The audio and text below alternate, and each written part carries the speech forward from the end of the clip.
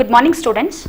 Today we will be discussing about the syllabus of chemistry, that is your second PUC chapters, syllabus, its weightage, total weightage, as well as your question paper pattern of your second PUC. So the first portion consists of physical chemistry chapters. So the first chapter going to be your solid state. The total weightage of this chapter is 7 marks. It is divided into 2 mark question as well as 1 5 mark question. The second chapter going to be your solution. Its total weightage is also 7 marks. It will be divided into a 1 mark question, another 1 mark question as well as a 5 mark question. That is total 2 marks, that is your 1 mark each question as well as 5 marks 1 question. The third chapter going to be your electrochemistry. Its total weightage is 8 marks. It will be having a 1 mark question, a 2 mark question as well as a 5 mark question. The fourth chapter going to be your chemical kinetics. Its total weightage is also 8 marks. So it will be having a division of 8 marks into 1 mark question, a 2 mark question as well as a 5 mark question as your electrochemistry itself. The last chapter of your physical branch will be your surface chemistry. It will be having a 6 mark total weightage. It is being divided into 1 mark question as well as a 5 mark question. So totally the 5 chapters of physical chemistry which is having a total weightage of 36 marks. So the next branch will be your inorganic chemistry. It has 4 chapters mainly. So the first chapter of your inorganic chemistry, that is your 6th chapter, will be your general principles and processes of isolation of elements, simply calling it as metallurgy. The total weightage of this chapter is 4 marks. It is being divided into a 1 mark question as well as a 3 mark question.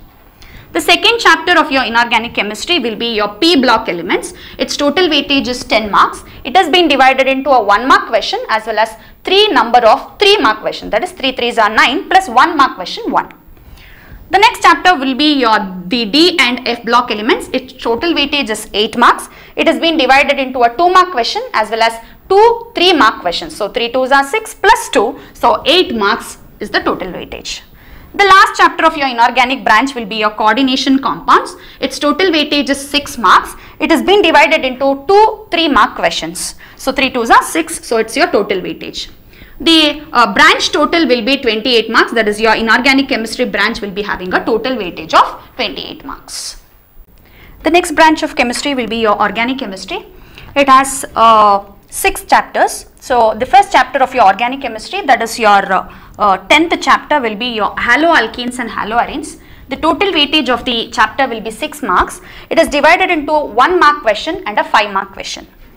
The second chapter will be your alcohols, phenols and ethers. The total weightage is 7 marks. It is divided into 2 mark question and a 5 mark question.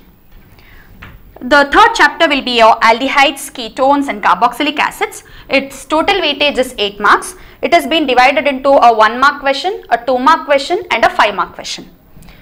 The next chapter will be your amines. The total weightage is 5 marks. It will be having 1 5 mark question.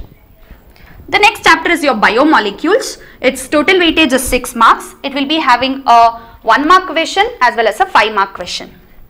The polymers, its total weightage is 5 marks. It will be having a 5 mark question. The last chapter of organic branch will be your chemistry in everyday life. It will be having a total weightage of 4 marks. It's been divided into a 2 mark question and a 2 mark question, that is a total of 4 marks. The total branch weightage is 41 marks. So the organic chemistry will be having a total weightage of 41 marks. So finally the total weightage of all the chapters will be going to be sum up them to 105 marks.